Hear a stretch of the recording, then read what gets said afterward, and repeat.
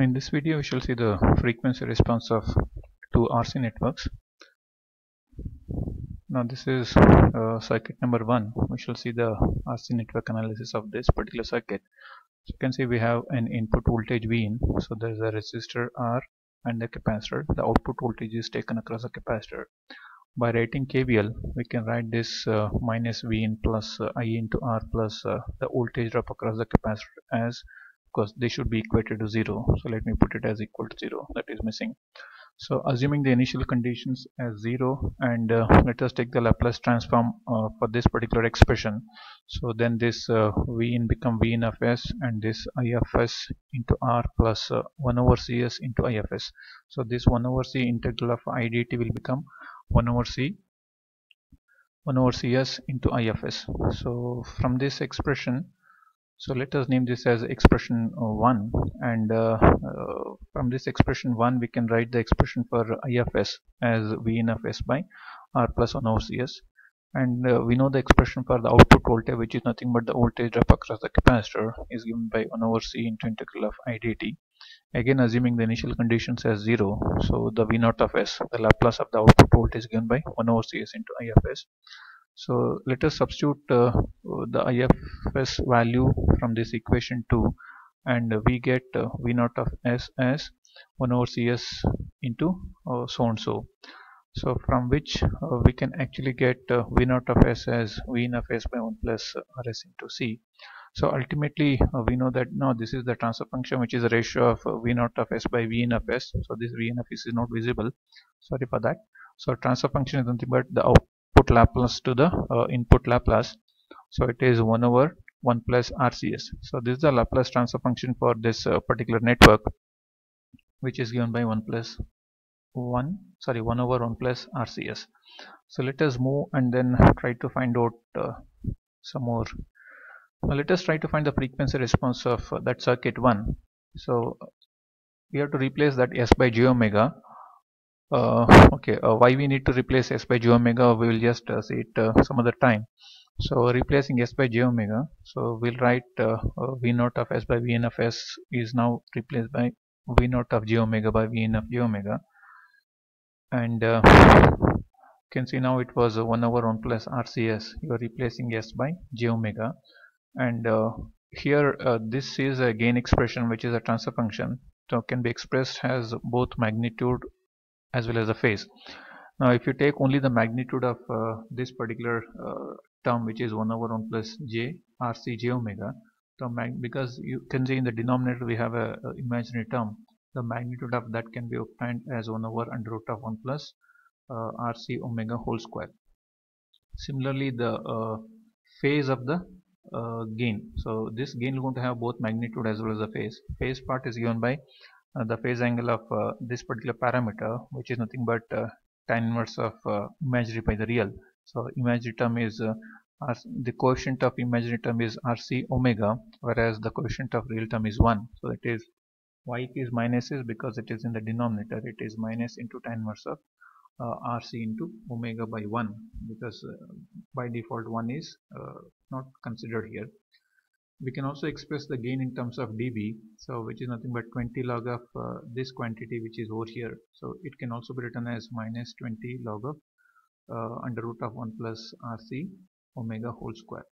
So this way we can actually get the expression for the magnitude in terms of ratio, in terms of dB, and phase in terms of degrees. Now let us try to see the variation of the magnitude and the phase of the gain as a function of frequency, that is angular frequency omega, for which we have made a table here. So this is frequency in terms of radian per second. This is a magnitude of gain, which is volt per volt, and it's again the magnitude, which is in dBs, which is nothing but 20 log of that volt per volt, and we have gain which is whose phase is written in terms of degrees. Now this is obtained by substituting the value of omega onto this phase equation as well as onto the gain expression, which is in terms of dBs or which is in terms of ratio. Now we are substituting the value of omega in the extreme value of omega is 0 and infinity. If you substitute omega is equal to 0 in this particular expression, which is in terms of dBs, it will come as 0 dB. Whereas if you substitute the same value of omega as 0 in the magnitude expression, which is not in terms of dB, so it will come as 1. So 20 log of 1 is 0, that's what is the 0 dB here. And similarly, if you substitute the other extreme value of omega as infinity, the magnitude in terms of ratio, or when this omega becomes infinity, this 1 over infinity will become 0, whereas the gain in terms of dB is minus infinity. Similarly, we can find the phase of that gain as the value of omega changes. Now tan inverse of 0 is 0. Again tan inverse of infinity is 90 degrees. Since there is a minus sign here, it is minus 90 degree. The phase changes from 0 to minus 90, whereas the magnitude changes from 1 to 0. The magnitude in terms of dB changes from 0 to minus infinity. So let us give in between values for this omega. So let us take in terms of RC here. So let us assume that omega is equal to 1 over RC. So because the value of omega is related to RC now here, if omega is equal to 1 over RC, we will have this as 1 over under root of 1 plus 1, which is 1 over root 2, which happens to be a gain of 0.707. The magnitude of that happens to be, in terms of dB, happens to be minus 3 dB. If you actually substitute the same value of omega as 1 over RC here, so in this phase equation, so this is tan inverse of RC by RC into 1 over RC. This becomes tan inverse of 1, which is minus 45 degree. Likewise, substituting different values of omega as 10 by RC and 100 by RC, we get the magnitudes, and magnitude in terms of ratio, and the magnitude in terms of dB, and of course the phase. It is worth to observe here. Now you can see the frequency is increased from 1 over RC to 10 by RC. Next it is 100 by RC. You can see there is a ratio of 100 here, sorry 10 here. That is this is, if you take frequency as omega 1, this is omega 2. Omega 2 is actually 10 times of omega 1. Please observe the change in the magnitude here. So when it is omega 1, it is minus 20 dB. When it is 10 times omega 1, it is now that means to say here, so as the frequency increases by 10 times, the gain reduces by minus 20 dB. So it's actually a reduction of 20 dB per increase in frequency of 10 times. So we call the slope as 20 dB per decade, which is in negative direction. This is how we can try to analyze the variation in gain with respect to the change in frequency. See the same plot here. So I'm plotting here, this is omega in terms of 1 over RC, 10 by RC, and it is 100 by RC. See here, it is initially 0 dB, it reduces, and then it goes like this. When it is 1 over RC, now this is gain in terms of dB, it is minus 3 dB. So this is minus 3 dB. When it is 10 by RC, it is minus 20. When it is 100 by RC, it is, now you can see, minus 40 dB. See here, observe one thing here, the slope of this line. So slope of this line is minus 20 dB per decade. So this we call it as decade. So there's an increase in frequency by 10 times, which is exactly decade. So it is a reduction of, so let me just see the variation here. So now as the frequency increases by 10 times, the gain reduces by 20 dB. So that's why this is called as 20 dB per decade, which we call it as slope of the line, or the roll-off. This is the rate at which the gain is falling. So this is the phase plot. So initially the phase is 0 degree. So as the value of omega increases to infinity, it reaches minus 90 degree. This is a variation in the phase. So it is also worth to observe that at omega is equal to 1 over RC, the phase is exactly minus 45 degree. So the magnitude is 3 dB down from the maximum, whereas here the phase is minus 45 degree. Carefully observe this ideal graph. You can see now initially it is high, and then it is keep reducing. Initially we will have something like this. Okay, output is almost same as the input. The gain is 1 now. Now almost the output totally reducing. In an ideal case, this we call it as pass band, where output is equal to input, or the circuit passes the entire signal. And in the stop band, the output is 0. So any frequency is beyond this cutoff frequency, we call it as omega c, it will going to stop. Anything before that, it will going to pass. So there is a pass band which passes the signal, and there is a stop band which stops the signal.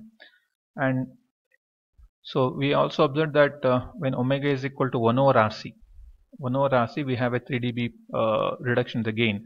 So carefully observe here, this is omega is nothing but angular frequency, which is nothing but 2 pi into f is equal to 1 over RC.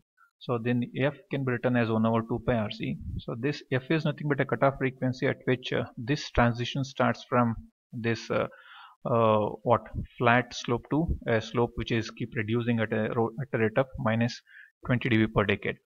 So this type of filter where it passes the low frequency signal and where it stops the high frequency signal is called as low pass filter. As the name itself indicates, it is passing low frequency. So it is a low pass filter.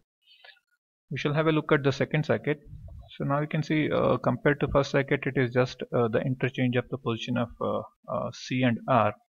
Again, using KVL, I can write the input voltage equal to drop across capacitor and the drop across the resistor, which is 1 over the integral of I dt plus I into R. Using Laplace transform, you can write the input current. The current is given by Vn by 1 over Cs plus R. Now, simply here we can get an expression for the current in terms of Laplace transform. So I of s is given by Vn of s divided by 1 over Cs plus R. So again, V0 is nothing but the voltage drop across the resistor R. So we can finally write the output expression by substituting what is I of s from this equation. So we ultimately get the transfer function for this particular network as RCS by 1 plus RCS. Now in order to obtain the transfer function, in order to obtain the magnitude, so let us take the magnitude of this transfer function by replacing s by j omega. So this magnitude will be RC omega divided by under root of 1 plus RC omega whole square. In terms of dB, you can write it as 20 log of that ratio, and the phase is given by, since it is j omega is there in this term, it is 90 minus tan inverse of RC omega. So here this is the phase here. Phase is now given by 90 degrees minus of tan inverse of RC omega. Similarly, substituting the value of omega in both the magnitude and the phase, will get the magnitude in terms of ratio and in terms of dB, and of course the phase in terms of degrees. So for different values of omega, again you can see we have given the value of omega as 0 and infinity. We found the magnitude in terms of ratio as 0 and 1 respectively. The corresponding gains in terms of dB is minus infinite dB and 0 dB here. The corresponding phase is plus 90 degree and 0 degree for the frequencies like for 0 radian per second it is plus 90 degree, and for infinite frequency it is 0 degrees. Here also we can carefully observe that. So when the ratio of the frequency is 10, so it is 0.01 RC, 0.01 by RC, and this is 0.001 by RC, where the ratio of the two frequencies is 10. You can see there is a reduction of there is an increase of 20 dB. Now that's what is shown here.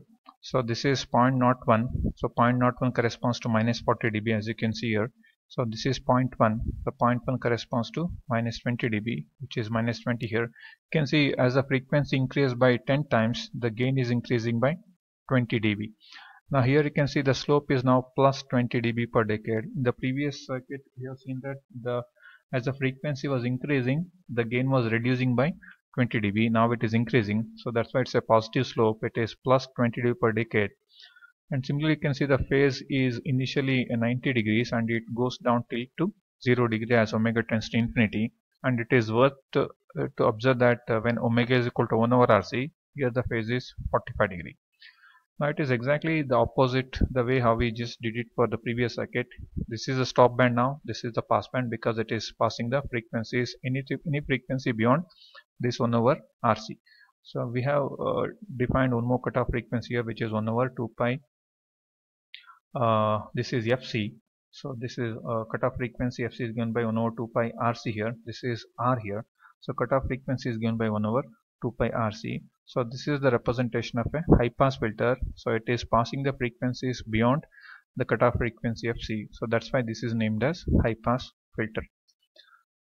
So in the next video we shall see the Miller's theorem. So what is the application of this Miller's theorem? Okay, why we supposed to learn this in the frequency response of the higher circuits.